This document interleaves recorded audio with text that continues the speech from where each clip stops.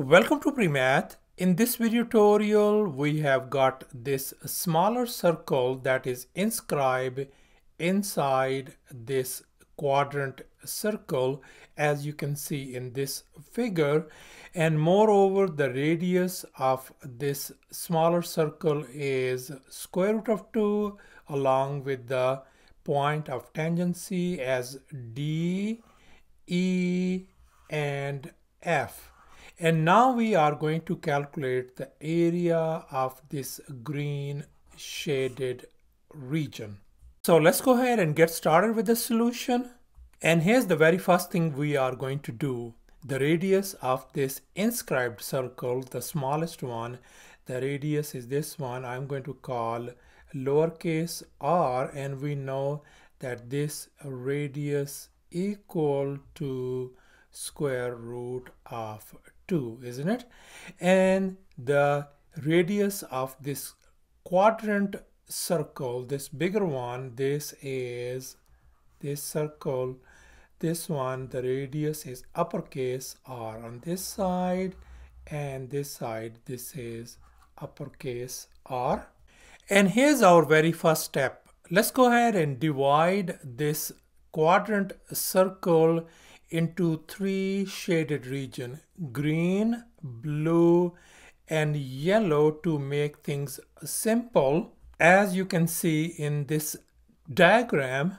And as we can see that this quarter of a circle, or sometimes we call it quadrant circle area, equal to green shaded area plus this blue shaded area and plus this yellow area. And now let's focus on these two green areas, this one on the top and this one on the bottom. They have the same area according to this symmetric property. So let me go ahead and represent this green area, the top one, by x. Then this area is also going to be x, and then I'm gonna represent this blue area, this inscribed circle, I'm gonna call this blue area as y, and this yellow area I am going to represent it by z. So thus the quadrant circle area, this total area is going to be this x plus y plus z. So x plus x is going to make 2x plus y plus z. And now let's focus on this quarter of a circle. The quadrant circle, we know that the area of this circle is pi r square. Since we are dealing with the quarter of a circle, so I am going to divide this one by 4. So this quadrant circle area is going to be simply pi r square, where r is uppercase, divided by 4, equals to 2x plus y plus z. And I am going to call this as an equation number 1.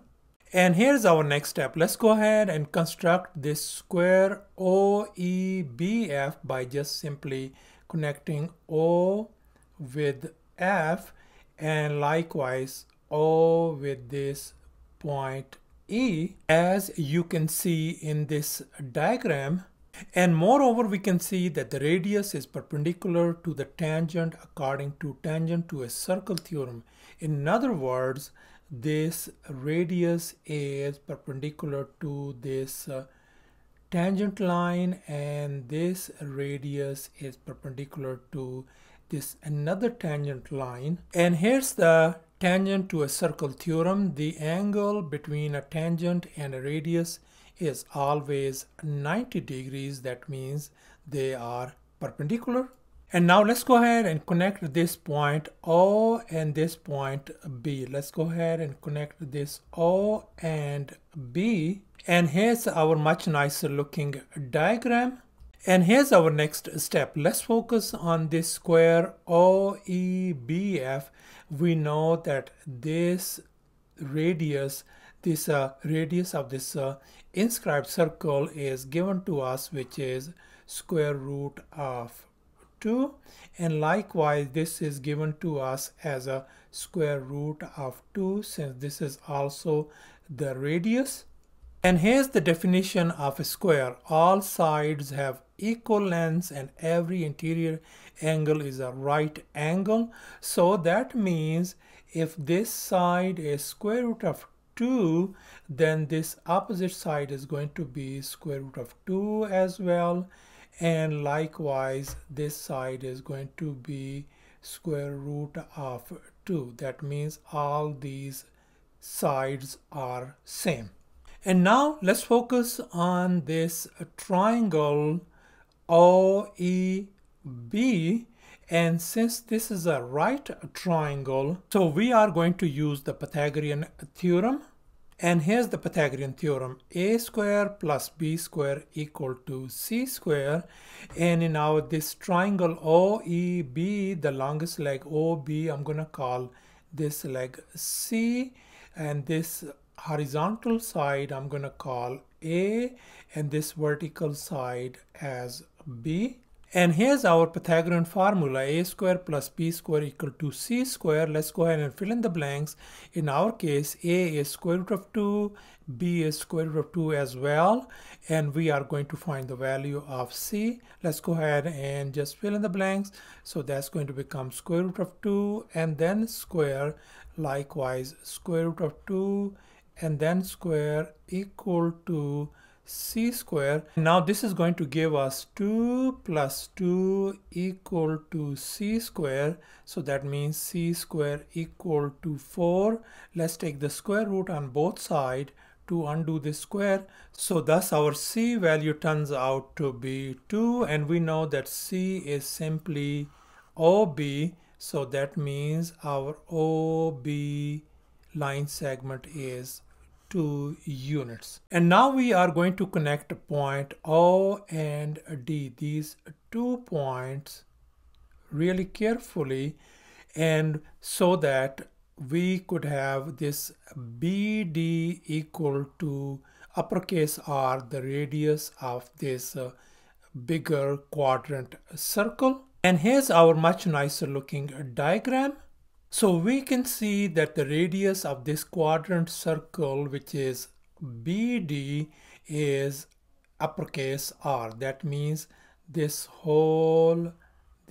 length is the radius of this quadrant circle, and we call it uppercase R. We know that this length is OB is 2, and we know that OD is just the radius of this inscribed circle, this blue circle, which is simply square root of 2. So the length of this BD is going to be a square root of 2 and then plus this 2.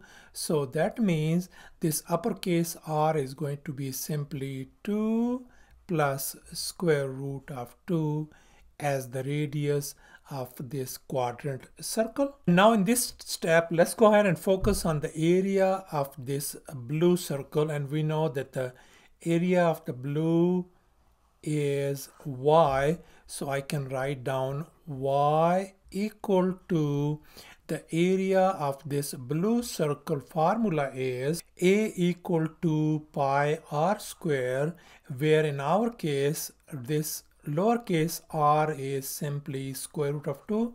Let's go ahead and fill in the blanks. So this area is going to be pi times r, in our case is square root of 2, and then square it. Okay, so far so good. So y equal to this square and square root, they are gone. So that is going to be simply y equal to 2 pi. And in this next step, we are going to focus on this area of yellow region. And we know that the yellow area is represented by Z. So therefore, this yellow region area, I'm going to say Z equal to the area of this square OEBF minus this, the blue quadrant OEF. That means this quadrant, we are talking about this one over here. And here's the formula for area of this square OEBF. That means S square, where S represents the side of this square, which is square root of 2. So that is simply is going to become square root of 2 and then square. That means square of the side. And then minus the blue quadrant EOF that has been shaded. As you can see over here, the area of this blue circle is pi r square, and since we are talking about the quarter of a circle, so I'm going to divide it by 4. So this is simply is going to become pi r square divided by 4, and in our case r is simply square root of 2, the radius. So I can write pi time r in our case is square root of 2 and then square divided by 4. Now let's go ahead and simplify. Square and square root, they undo each other. We got 2 minus, and here once again this square and square root undo each other. We got minus 2 pi over 4, or if we can reduce it, that is z is going to be simply 2 minus pi over 2. And here's our final step. So our equation number 1 becomes, let's recall this, our equation number 1, pi r squared divided by 4 equal to 2x plus y plus z, where uppercase r is 2 plus square root of 2, and our x value, we are going to find the x value. We don't know that one, and our y value is 2 pi, and our z value is 2 minus pi over 2. Let's go ahead and fill in the blanks. So over here I can write pi times r, in our case is 2 plus square root of 2 and then square divided by 4 equal to 2x plus y, in our case is 2 pi, and then plus z is 2 minus pi over 2. And now let's focus on this part on the top, 2 plus square root of 2 and then square. I have just copied it down over here, and this could be written as 2 plus square root of 2 twice. And let's go ahead and use this FOIL method. So we are going to do double distribution. 2 times 2 is going to give us 4 plus 2 times square root of 2, and then plus this is going to become 2 square root of 2, and then this is going to be plus square root of 2 times square root of 2. And we know that this square root of 2 times square root of 2 is simply 2. So we got 4 plus, these are like terms, 2 square root of 2, and this 2 square root of 2 is going to give us 4 square root of 2 plus this is 2, that could be combined as 6 plus 4 square root of 2. So the left hand side could be written as pi times this whole thing is 6 plus 4 square root of 2 divided by 4 equal to 2x plus 2 pi plus 2 minus pi over 2. And now since we can see that we have a 4 in the denominator and 2 is in the denominator, so we know that the least common denominator or least common multiple is going to be 4. Therefore, I'm going to multiply by 4 across the board with each and every term. So this is going to become this 4 and 4 is gone. So we got pi times 6 plus 4 square root of 2 equal to this become 8x plus 8 pi plus 8 minus 2 pi, and we can see we have no longer fractions. Now let's go ahead and distribute this one, so that is going to become 6 pi plus 4 times square root of 2 times pi, and let's simplify. On the right hand side we got 8x, and then 8 pi minus 2 pi is going to become plus 6 pi plus 8, and we can see that this 6 pi and this 6 pi, they are gone. Now we can see that if we got rid of these 6 pi, so we got 4 times square root of 2 pi equal to 8x plus 8, or I can isolate this 8x and I got this one. So I'm going to divide both sides by 8 across the board. So that means our this 8 and 8 is gone. So we got x equal to, this simply is going to give us square root of 2 pi divided by 2, and this is minus 1. So thus our x value turns out to be square root of 2 pi divided by 2 minus 1. So thus the area of this green shaded region turns out to be square root of 2 pi divided by 2 minus 1. And if we replace square root of 2 approximately equal to 1.4142 and pi equal to 3.14 over here, then x is approximately equal to 1.22 square units, and that's our final answer. Thanks for watching, and please don't forget to subscribe to my channel for more exciting videos. Bye.